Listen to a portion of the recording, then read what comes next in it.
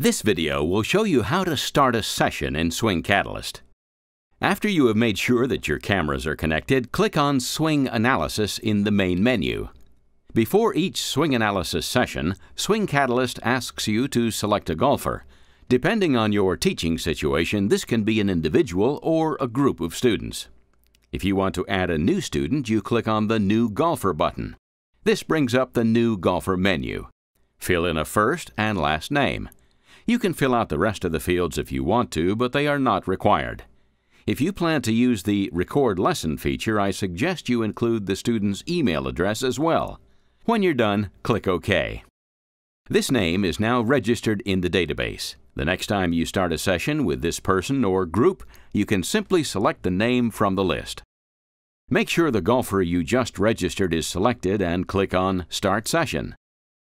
This is the main Swing Catalyst workspace. When you start a new session, it will be blank like you see here. That's because we haven't recorded anything yet. The workspace consists of a video viewport, a set of data boxes, a recordings list which I will refer to as the stack, and the tool panels. I will explain this interface in greater detail in later videos. Now we're ready to capture some golf swings. I'll show you how in the next video called Capture a Swing.